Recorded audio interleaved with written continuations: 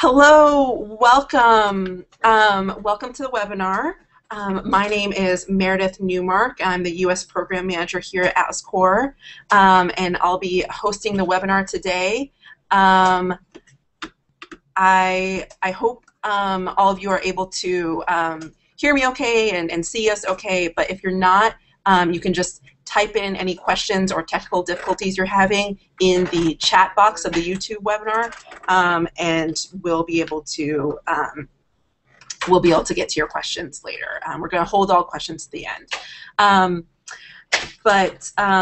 Briefly, I wanted to introduce my co-host, Dipanita. Why don't you say a little bit about yourself? Hi, my name is Dipanita, and I'm an Atlas Core Fellow from India, and I serve as the training manager at Atlas Core. Before joining the fellowship, I started an organization back home, and I worked as a digital media strategist for nonprofits. I'm on my 10th month now, and I just extended my fellowship, which means that I'll be here for a full 18 months. Post that, I hope to go back home and continue working on my own organization, possibly building it a little more. I mean, the fellowship so far has been really, really amazing. It's a lot of learning. It's a great group of people, and possibly one of the best networking opportunities I could have ever asked for.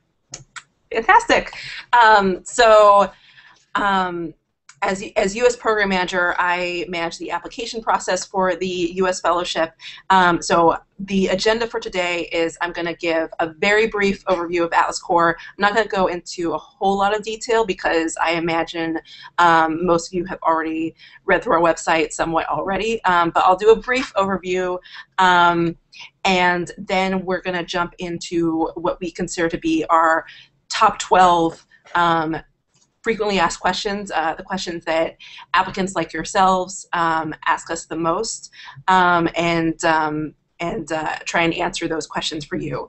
And like I said, any questions that you have, we're going to hold towards the end, and you can also email questions to apply@atlascore.org. And if you have questions during the webinar, you can just type them in the chat box. All right, so just a brief overview of Atlas Core. We're an international network of nonprofit leaders from around the world that promotes innovation, cooperation, and solutions to address critical 21st century challenges. And our mission is to address these issues by developing leaders, strengthening organizations, and promoting innovation through this overseas fellowship of skilled nonprofit professionals. And we engage leaders in a 6 to 18-month fellowship where fellows do on-the-job training and learn by serving directly with host organizations in the U.S. As well as Colombia in South America. Fellows learn best practices, they build capacity of their organizations, and then they return home to create this network of global change makers. We have a broad range of issues that our fellows are working on, everything from education to the environment to human rights, you name it, and a wide variety of skill sets that they're employing, from research to training management to volunteer recruitment, public speaking, a wide range of things that our fellows are doing. They work on issues that complement their expertise and develop their leadership skills as well. And then all of this practical, hands-on knowledge is supplemented by a theoretical and practical training as well, presented in the Atlas Core Global Leadership Lab. So, which is what Dipanita manages as our training manager. That's one of the benefits of being an Atlas Core Fellow, but among those other benefits, besides the training and the Global Leadership Lab, Atlas Core also covers a basic living stipend that we'll talk a little bit more about later, as well as the flight and the cost and sponsorship of a visa. I want to add that most fellowships are 12 months. Some fellows extend another 6 months, like Panta here, who we're very excited to have with us for another 6 months, and a total of 18 months altogether.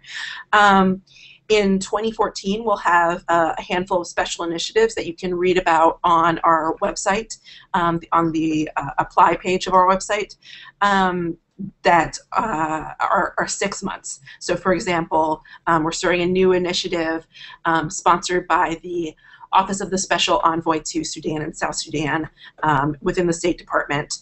And that fellowship, we've already had a number of Sudanese fellows come here in 2013, and then 2014 we're expanding it to South Sudan as well. And we expect to bring 10 South Sudanese leaders here, and it'll be a 6-month fellowship. We also are going to be having a Think Tank Links Fellowship, which is specifically for researchers at think tanks who do research on political and economic reforms, and would be serving for 6 months at think tanks in the U.S. I'm not going to go into a ton of detail about those special initiatives. You can read more about them on our website. The application process is the same. You fill out the same application as you do for our classic U.S. fellowship. And if you have further questions about those specific programs, you should email apply@outscore.org.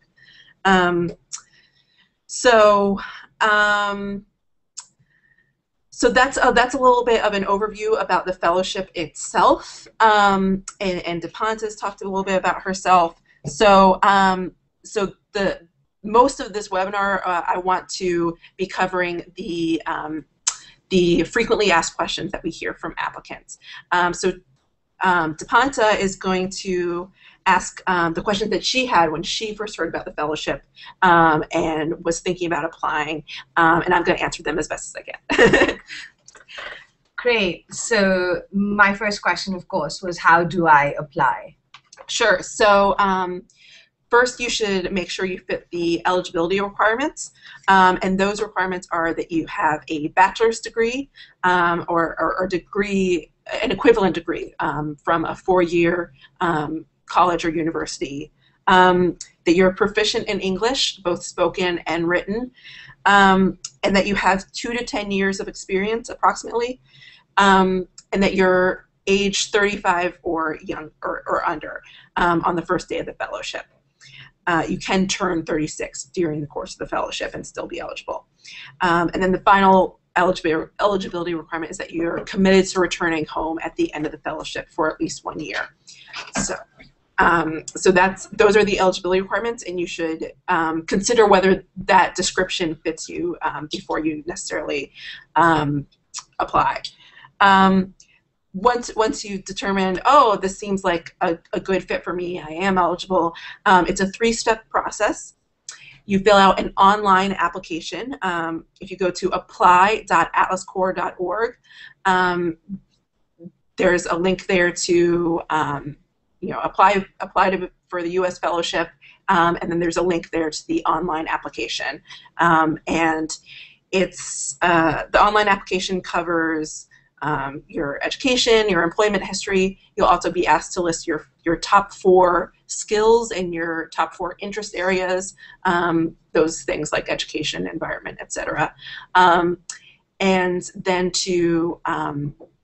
there are 6 essay questions of about 300 words or less. So I don't think they're not super long essay questions, mostly a paragraph or 2. And so we find that application to be that can take anywhere from a few hours to complete to a couple days of a few hours each. And you would also attach recommendation letters to your application, and there's a process described in the instructions of how to do that. So that's the first step, is the online application with the recommendations. The second step is if you have a good application and we're interested in learning more about you, we'll send you an English test. It's a timed written English test of 1 hour for 2 essay questions. And so we'll send you a login if we want to move you on to the next step for how to take the English test in an hour. And then if you pass both of those first two steps, and you have a strong application, you have a good English test, we think you have English that's strong enough to function in a U.S. work environment, then we'll invite select applicants to do a Skype interview of about 20 to 30 minutes by Skype with our selection board. So those are the 3 steps to becoming a finalist for the U.S. Fellowship. And then once we've determined that you had a strong application, a strong English test, and a strong interview, that select group of applicants are what we consider to be finalists. We consider them to be eligible to be placed with a host organization, and then we go about matching people with host organizations. Not all finalists get matched with the host organization. And I'll talk a little bit more about that later. But you know, the final step to being accepted is that a host organization interviews you and decides that they'd like to accept you for their position. And like I said, not everyone. You know, there's amazing applicants who are finalists who don't reach that step necessarily. But we try to match people as best as we can. So. The next obvious question, of course, is, so how long will this entire process take?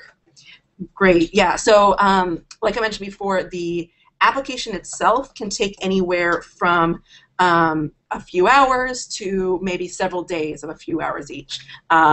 We don't think it's too burdensome an application because, like I said, those essay questions, they're really meant for like a couple paragraphs, 300 words or less.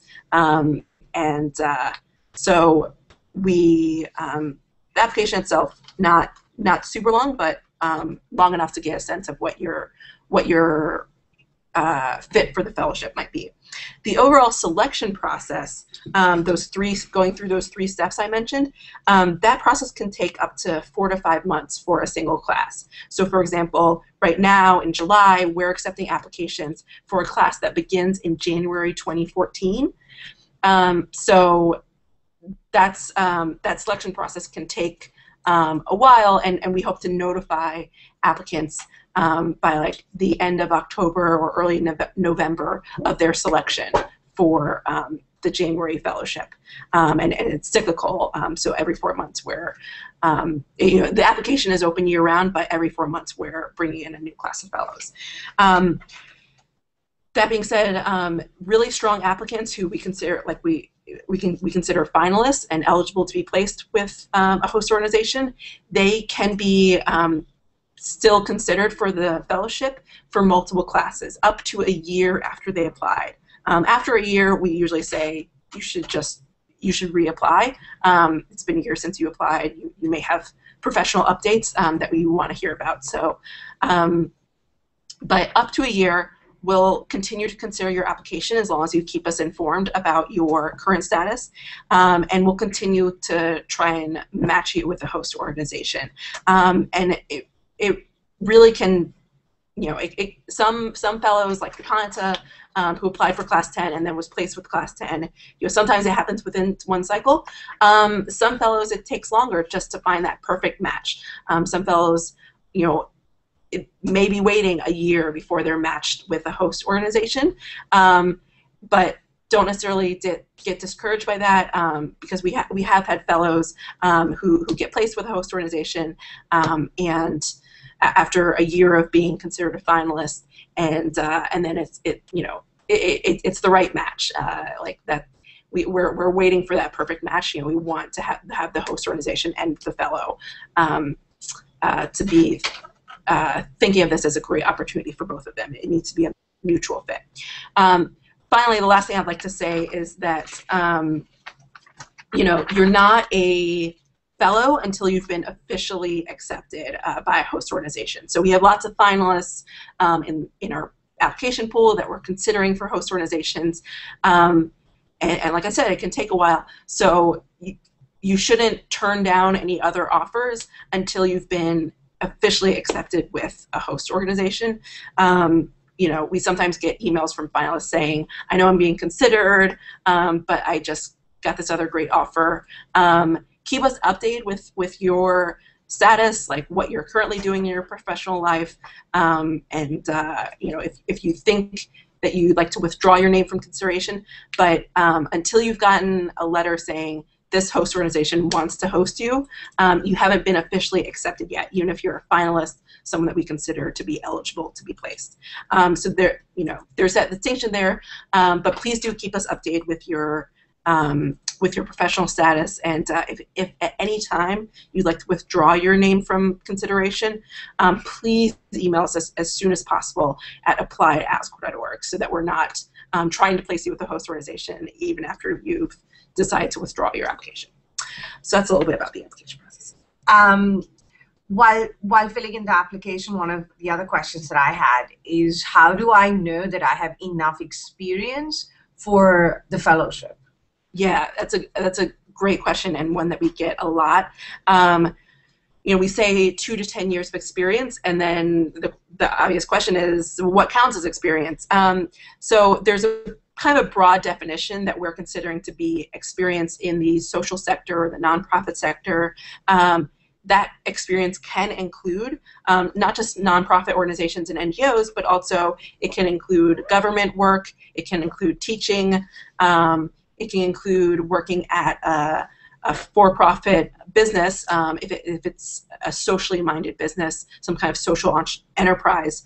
And then, you know, it could also it could also include significant volunteer experience.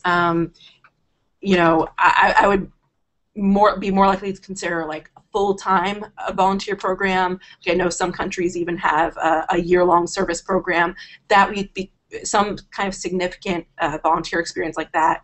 We can consider professional experience, as well as consulting. So there's kind of a broad range of experiences that we would consider professional experience in the social sector. But you know, that's what we're considering. We have had fellows as young as 22 or 23 before, only like a year or two out of college, but they've had significant volunteer experience that they can use to meet that requirement of at least 2 years of professional experience. And that business experience can be relevant if it can be applied to the social sector, but we're really looking for someone who's committed to working in the social sector. The next question, once you've made certain that your experience fits, is that how do you ensure, or how can I ensure that I have a good application? Great question. There's a lot of things you can do to make sure that you have a strong application that grabs our attention and grabs host organizations' attention. One, just again, double check that you meet all the eligibility requirements. They're really important because you know, we want to make sure that you really are a good fit for the program. Make sure your English is clear and concise, and that you've checked over your spelling, your grammar. Have a friend who speaks good English to read over it and proofread it. That's totally acceptable, but really do spend some time trying to make sure your spelling and grammar is, you know, as great as possible. We realize that like English is a second or third or fourth language for many of our applicants, but in order to do well in the American work environment, they're looking for someone who's a strong writer and who can speak English well. So so do make sure that you've tried to be clear and concise as well. And the next thing I'd say is to make sure you're being detailed and offering as much specific detail as possible. So, for example, if you say that you did volunteer management, you know, try and follow that up with some specifics. How many volunteers did you manage? How many did you recruit? Things like that. Or if you talk about your skill in grant writing, how much money was that grant? you know, how many grants did you were successfully accepted? Things like that. Those little details really bump up your application from good to great, because you know, if you go beyond just the bare minimum and really try to show specifics of how you've taken leadership and how you could contribute to a host organization, that will really make your application stand out. And then with just to talk a little bit about the essay questions. The first essay question is for you to write a one-paragraph biography of yourself. So, you know, Meredith Newmark has 4 years of experience in the nonprofit sector, and she's interested in volunteer management and capacity building. You know, kind of a one-paragraph biography about yourself and your professional experience. Really make sure that that biography is super strong, because that's often the first thing that a host organization sees of your application. When we're sending applications to potential host organizations, that bio is the first thing they look at. So really do make sure that you've put together a strong paragraph about yourself, and we have a tips sheet linked to in our application that you can read with some tips about making that bio strong. I'd also say to really make sure you're getting across what you want to get across to a host organization. Think to yourself, if I had 30 seconds to talk to a potential host organization in the US, what would I want them to know about me? What are the 3 things that I want them to take away from my application? And really make sure that that comes through loud and clear, that these are your skills and this is how you can contribute.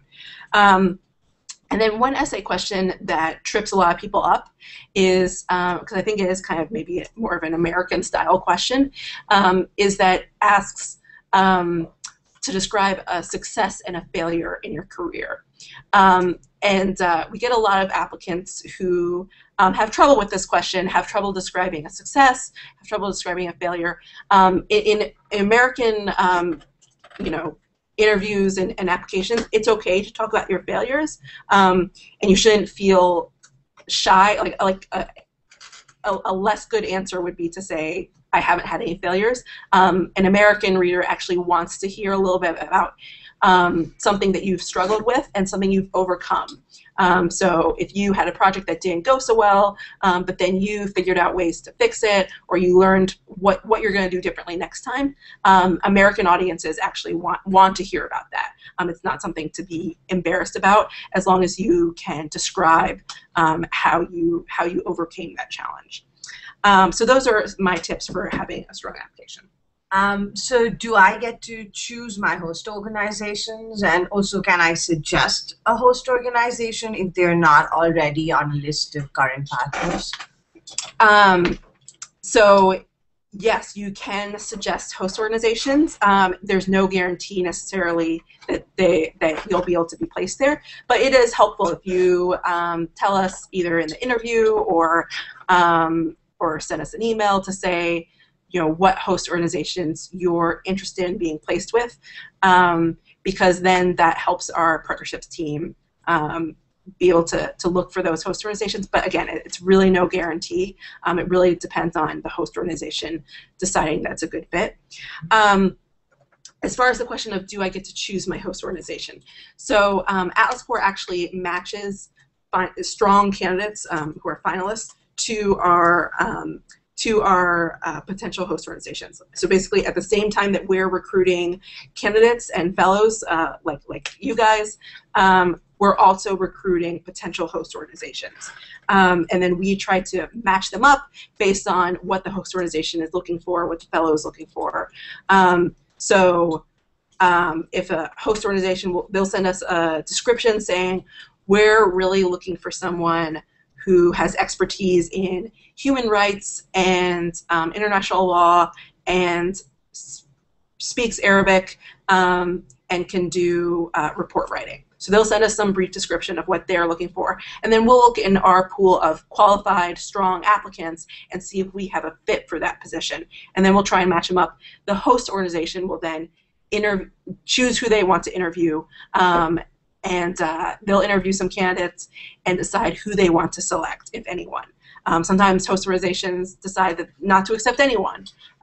So It can really vary, but basically we work on that matching process. And so if you have an idea in your head of where you would like to be placed, you should try and make sure your skills and interests come through really strongly on your application.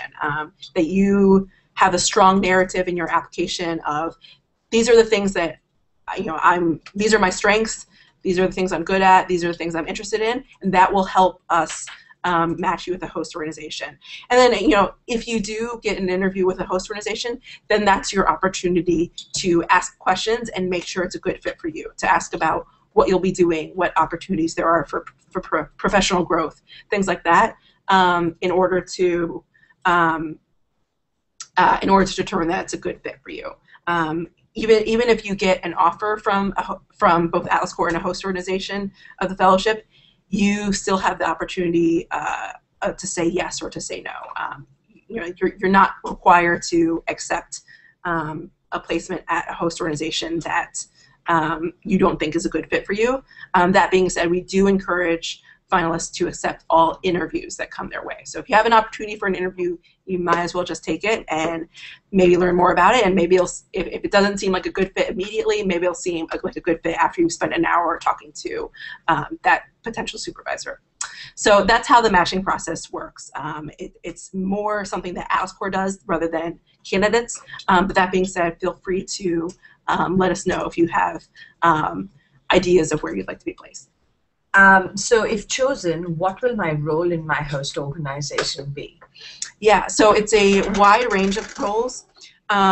You could be working on anything from developing trainings to doing direct social service and counseling to writing reports and doing research, grants management. There's such a wide range of roles that our fellows are working on. The important thing to know is that it's not an internship. You would be treated like, like a member of the team and expected to contribute. So, but that also means that you'll have a say in determining the direction of your fellowship, coming up with ideas and projects that you'd like to contribute. So, you're really given a chance to lead during your fellowship, and to determine how you'd like to shape your role in the host organization. But that being said, there's a lot of different roles that our fellows can do, and so it really depends on what the host organization is looking for and what the fellow is good at. So what is the fellowship experience like outside of the host organization? Great. So outside of the host organization, there's a really strong fellow community. A lot of fellows even live together, and there's that real opportunity for cross-cultural exchange. I love seeing our fellows. After work today, there's even a bunch of fellows getting together, at a restaurant for a drink, and we'll have fellows there from India and South Africa and Mexico, wherever, like a wide range of countries represented at that one table, and it's really special to see that cross-cultural exchange, and that really is what pushes people's boundaries and forces them to grow and change their perspective as outstanding nonprofit leaders. Beyond that, there's further opportunities for professional development, like conferences and events that our fellows go to. A lot of our fellows are going to a particular conference up in New York later this month. So there's opportunities like that. There's also just fun events. We have an events calendar that we share with our fellows and try and look for opportunities for them to attend either fun events or even professional events that can develop their professional skills, but also just learn more about U.S. culture, learn more about other fellows' cultures, and I think that's a really cool part of the fellowship. So where will I live in the course of my fellowship? Yeah, so it's important to note that housing is ultimately the responsibility of the fellow, where they live, and that they can choose where they would like to live. In Washington, D.C., we have several group houses where our fellows live that are managed by an external property company. Placement in those houses is not guaranteed. It's on a first-come, first-served basis. That being said, we've usually had spots available for most of the fellows who wanted it. And they're group houses where you'd be living with other fellows, occasionally one or two other Americans, and really getting to spend a lot of time with other fellows and benefit from that cross-cultural exchange. You can also live on your own. We do have fellows who choose to look for their own housing and look for look for something within the city or live with a friend or family here in the U.S. In other cities besides D.C., because we do have fellows serving in other cities like New York, San Francisco, Atlanta, some other cities, we do ask host organizations to give suggestions of where to live and provide an option for fellows to look at. But again, it's ultimately the responsibility of the fellow, and they may have to do some housing searches on their own. But all our fellows living in other cities have been able to find affordable housing in their cities. So that's a little bit about housing. Great. So what kind of budgeting will I have to do? Yeah, so it's a very it's a limited stipend. We consider it enough for food, shared housing, and local transportation. It's not enough to go out a lot and to live in an expensive apartment. When we say shared housing, that we consider you should have enough money to live in a place where you can have your own room, but you will likely have to share a bathroom and share common areas. It's usually not enough for like a one-bedroom apartment for you to stay in by yourself. Any travel or tourism you want to do within the U.S., the budget is kind of tight for that, and so a lot of our fellows who travel either budget specifically for their travel, or they're dipping into their savings a little bit. We don't expect this stipend to be enough to necessarily cover emergencies, unless you're, it's a very limited stipend. It's to cover food, shared housing, and local transportation. But we do consider it manageable if you budget. The stipend is actually based on the amount that American volunteers get when they're volunteering as part of a service program called AmeriCorps here in the U.S. So it's actually a little bit more than what American volunteers are making as part of our domestic service program. So we do think it's manageable if you budget, but you would have to stick to a budget. We think it's challenging, but it's worth it, and you can really grow from living on a basic stipend. I think it's really cool when at the end of the year when we talk about what we've learned from the fellowship, a number of fellows are like, I learned to cook because in order to live on this budget, you really have to be cooking your own meals most of the time, and things like that. And a lot of our fellows are not necessarily used to doing that, and come in and jump right in, are excited about learning how to do that, which I think is really cool. Great. So when I start my fellowship, can I bring my family? Yeah. So we discourage people from bringing their family because, for one thing, we don't sponsor family members on visas. So fellows are coming in on what's called a J-1 visa, and there's a visa for family members called a J-2 visa. We do not sponsor family members on visas. The visa is only for the fellow himself or herself. Moreover, the stipend and the health insurance are really intended for only one person. So like I talked about how the stipend is kind of a limited amount and requires budgeting. You can imagine it'll be even just that much tougher if you're trying to stretch that budget for two people. So the stipend and the health insurance are really only intended for one person. So most people who apply with family, they should be prepared that most likely they'll be spending the year apart from their family, and if the family chooses to come visit, that will be on their they'll be responsible for the expenses themselves and getting a visa for themselves. That being said, we have had fellows who have family come and stay with them here for several months or a significant part of the fellowship, or even just tourism, coming for a week or so. Again, that is totally something that the fellows can choose to do, and something that they would be responsible for, both the financial cost of bringing that family here as well as the visa, because we're not going to sponsor their tourism visa or any other kind of visa for our fellows' family members.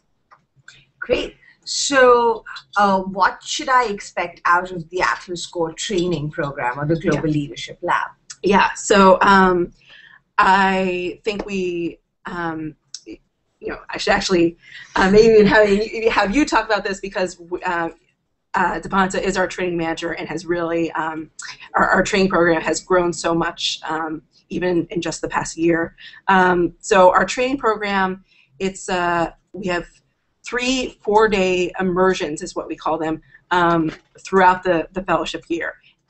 So one in January, one in May, and one in September, a 4-day immersion where we invite experts from the nonprofit sector, from a field, to come and give trainings on topics that our fellows have determined to be the most important and valuable topics for nonprofit leaders to know.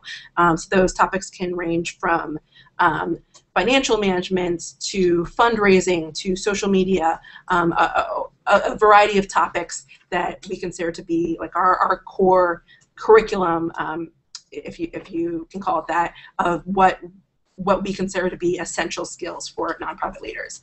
And so they have these trainings from experts in the field. We also have a monthly webinar that can range from either supplementing one of those topics that we covered in an immersion, or it could be a content-based webinar, something about a specific issue, and really a chance to dig deeper on some of these issues.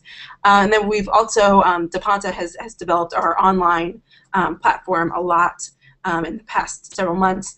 We have a website for our fellows to access our trainings that includes discussions and readings online. I know sometimes I mention that and people are a little bit scared by that, thinking like, oh my gosh, I'm gonna be serving full time at this host organization and doing like a full-time course or something. It's actually not quite like that. You spend most, your 40-hour work week, most of your time is at your host organization.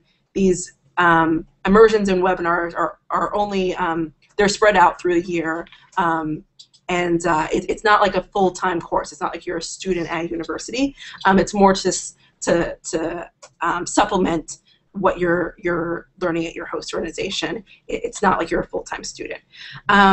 Anything else you want to add about the Global Leadership Lab? Or did I cover it? No, I think you've covered most of it. But also in this case, the fellows do have an opportunity, if they happen to be an expert in something, to also use that as a platform to train others or teach others about your area of expertise. Yeah. So it's a very fellow-driven program. It's not really an imposition or a syllabus that you need to cover.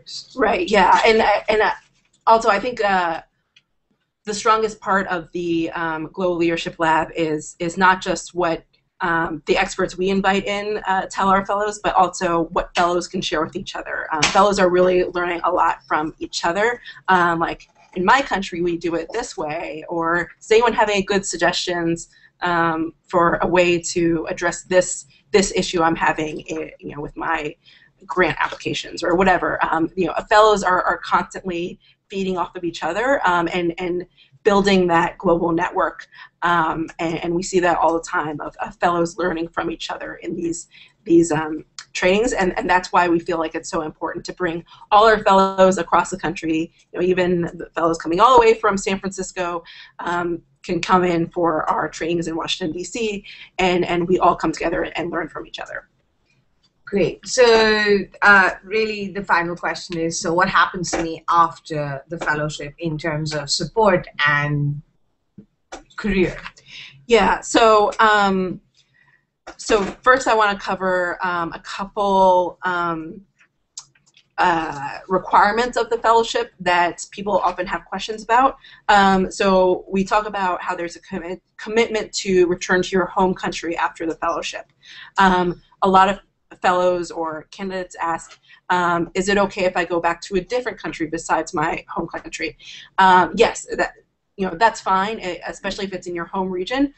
So like a fellow from Nigeria gets a job in Ethiopia, where she's still working in the nonprofit sector and all of that.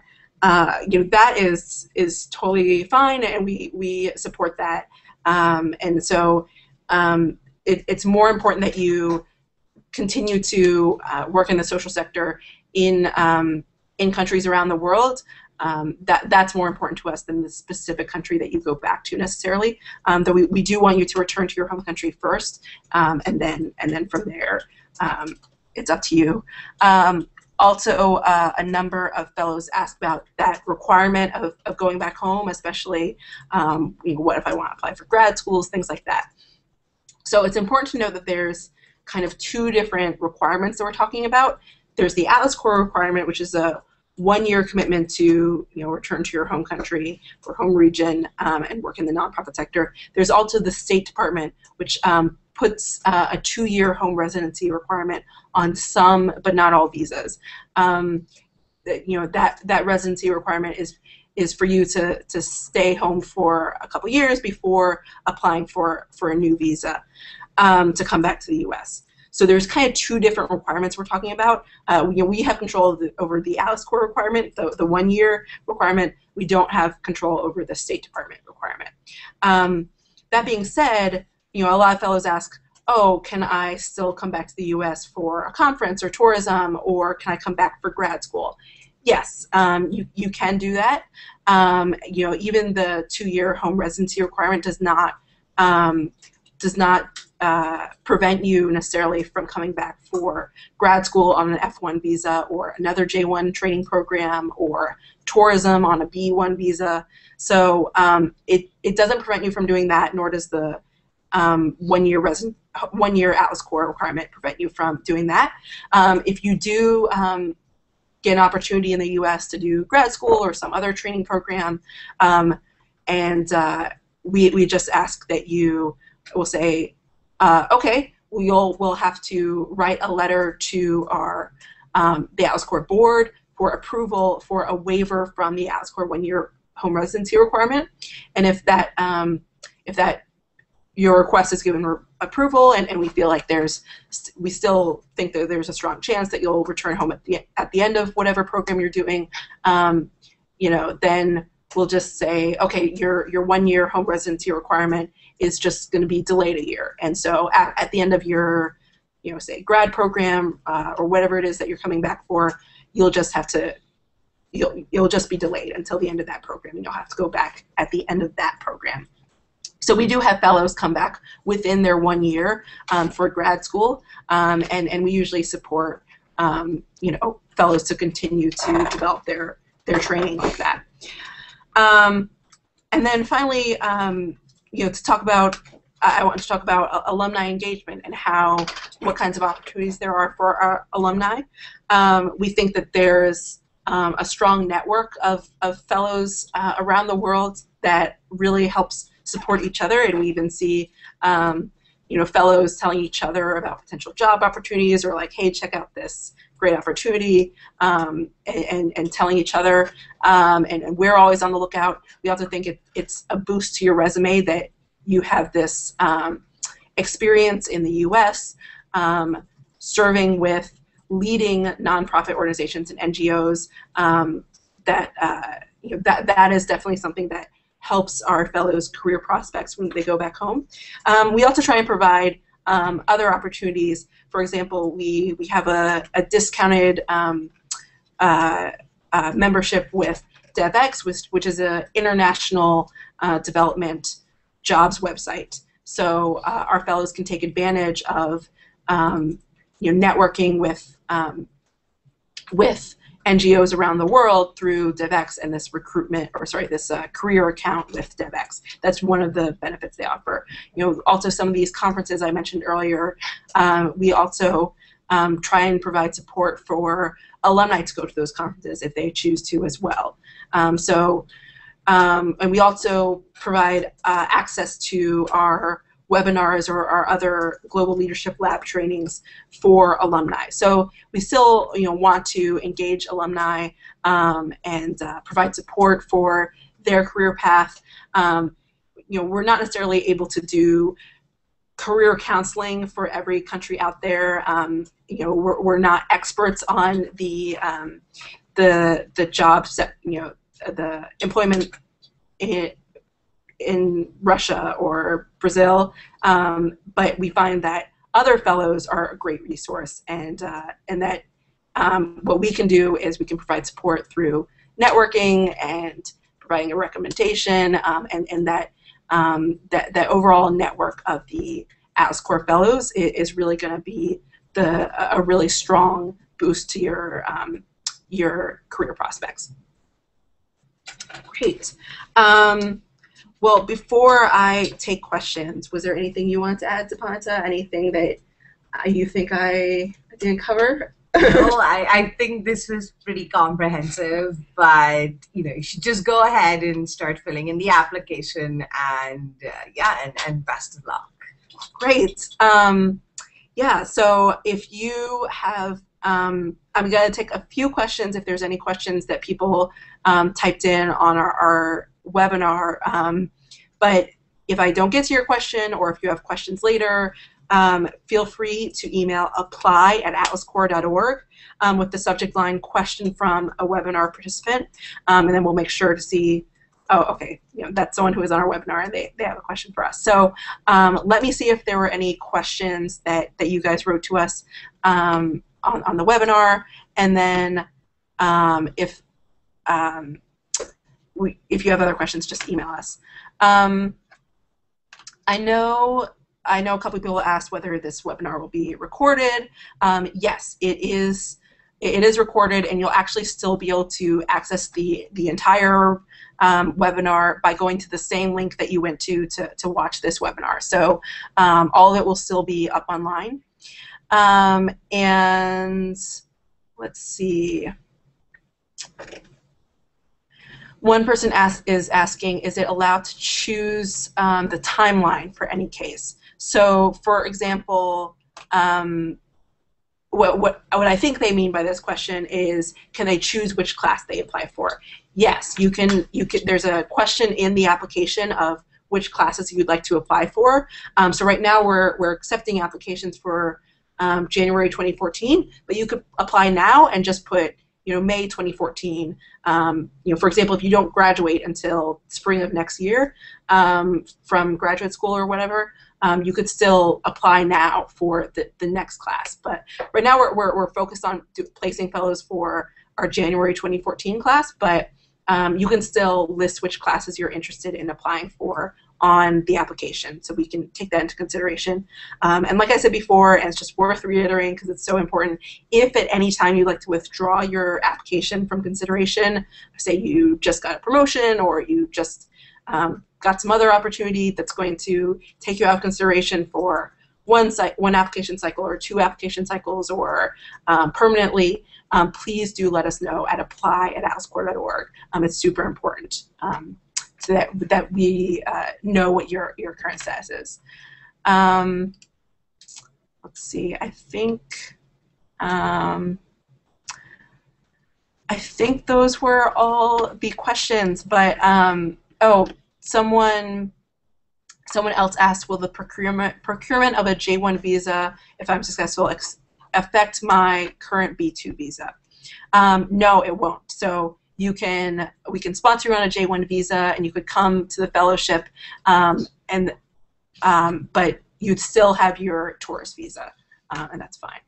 There's another question. Can I apply for an also Columbia? Do I need to choose? Great question. So you can actually apply for both programs, both our Columbia Fellowship and the U.S. Fellowship. One additional requirement that the Columbia Fellowship has that the U.S. Fellowship does not is that the Columbia Fellowship requires that you not only be proficient in English, but also proficient in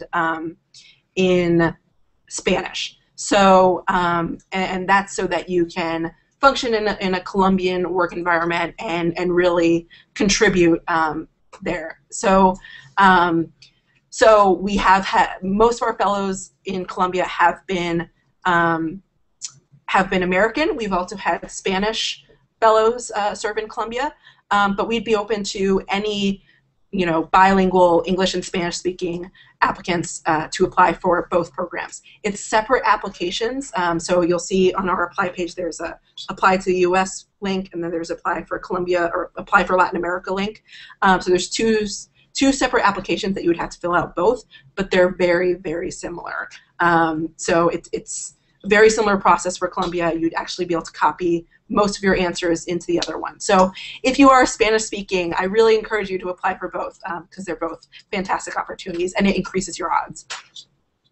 Let's see. One person asked, are there any special requirements for applicants from Sudan or South Sudan? So not really. There's no special requirements. One thing that is important to note that I think I mentioned earlier, but it's worth reiterating, the South Sudan Fellowship is a 6-month fellowship, not a 12-month fellowship. So you have to be prepared to go back to your home country of South Sudan after 6 months. But other than that, it's all the same requirements, and it's the same application that you fill out. You don't even have to specify anything. We'll see on your application, there will be a spot for you to list your citizenship as South Sudan or where you're from as South Sudan, and we'll take you into consideration for this special initiative that I mentioned. Let's see. Someone else asked that they recently finished their undergrad program, and they're currently on OPT, which stands for Optional Practical Training. It's a particular visa status here in the U.S. Can I still apply? Yes, absolutely, you can still apply, even if you just finished up a grad program in the U.S. or you're still on OPT. Go ahead and apply, and then we can take that into consideration and talk through your specific visa case. But basically, shouldn't be a problem, and as long as you're committed to returning home at the end of the fellowship, absolutely, go ahead and apply. Let's see. How can you? So one person is asking, how do you determine a strong candidate to advance them to the stage of taking the English test? So that initial determination is made based on whether you fit our eligibility requirements, whether you've filled out the application completely. So really, when it says that those essays, there's a 300-word maximum, but there's also a 100-word minimum, to make sure that you've actually written something substantive for the entire application, that you have 2 years of experience in the nonprofit sector. We're really basing it off of, does this application look like someone who has the potential later on to be placed with the host organization? Are they eligible for our program, and have they filled out the application completely? And is their English good enough that we want to give them a test? If the English is so weak that we can tell right off the bat that their English may not be strong enough for the program, we may not advance them to the English test. But usually, if you're eligible and you've filled out the application completely, we will consider you for the English test. Cost to and fro from the. Yeah, so someone asked, does the program cover travel to and from the U.S.? Yes, so we would cover an international flight from the capital city of your home country to the U.S., and then as well as local travel to the capital city of up to $150. So we cover that flight. Let's see, someone's asking, I applied last year and reached the finalist stage, but I did not get an organization. Can I apply again for January? So I think that's a question right into apply.uscorp.org, so we can look at your specific case. Because like we said, we keep your application on file for up to a year, and after that we ask that you reapply. So I'd have to know kind of exactly when did you apply. and whether you necessarily need to reapply or if we've already have your application on file. So it kind of depends on exactly when you applied. But if you applied more than a year ago, then yes, you'll likely have to reapply. I think Remy wants a clarification about the timeline thing. Yes. So for timeline about what class you apply for, yes, you can list on your application whether you'd like to be considered for our January class, our May class, or our September class, or all three, or just two of those, and we take that into consideration. If you that being said, if you do get an offer from a host organization who wants to bring you on as a fellow, and they're offering you a start date of January 2014, that is non-negotiable. So once you've been offered, you can't necessarily defer, but you can determine up front at the beginning of the process what class you'd like to be considered for. Someone else asked, will I receive feedback within 2 weeks' time after submission of my documents? So you'll receive a confirmation email that you submitted your application, but it's unlikely that you'll necessarily receive feedback or move on to the next step within 2 weeks after submission of your application. If you submit it right on the deadline of our priority deadline is July 15th, you may receive an English test within 2 weeks. You may not. So it kind of depends. Like I said, that selection process and placement process can take up to 4 months for a single application cycle. So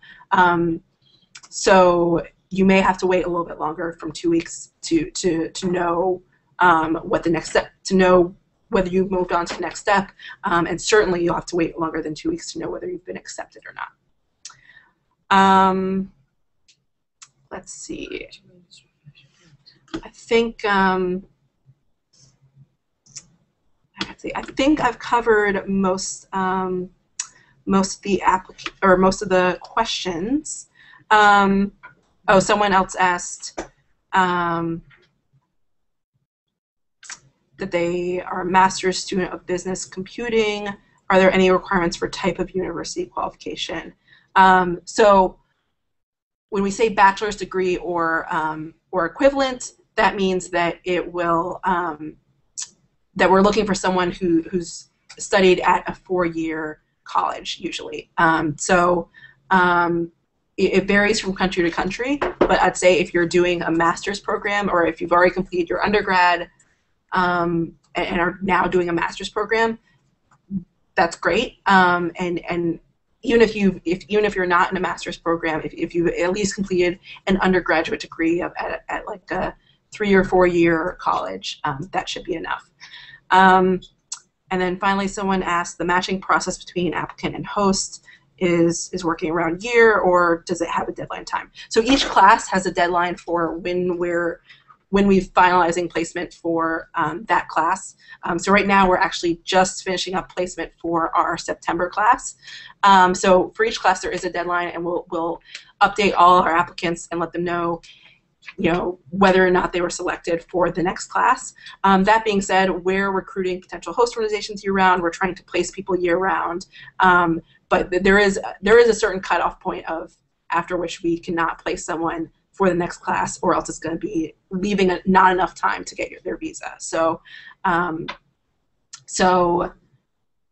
of yes and no. There is a deadline, but at the same time, we're doing it year-round. And then finally, someone asked about, is it possible to download this later? So yes, you can watch this later. Go to the same link that you followed to watch this webinar, and you'll be able to watch the same webinar over, and even I think you can download the video and make sure that you're following everything we talked about. So that's all the questions we have time for today. It's been about an hour. Any further questions, I encourage you to email apply@atlascore.org. That's APPLY at atlascore. Remember, there's an S at the end of atlascore.org. And we'll try and get to those questions as soon as possible. And thank you so much for joining us on our very first U.S. Fellowship Recruitment webinar. I hope it was informative and helpful, and we really look forward to some great applications for our January class and 2014 in general. And we appreciate your interest in ASCOR. Thank you. Best luck. Thanks.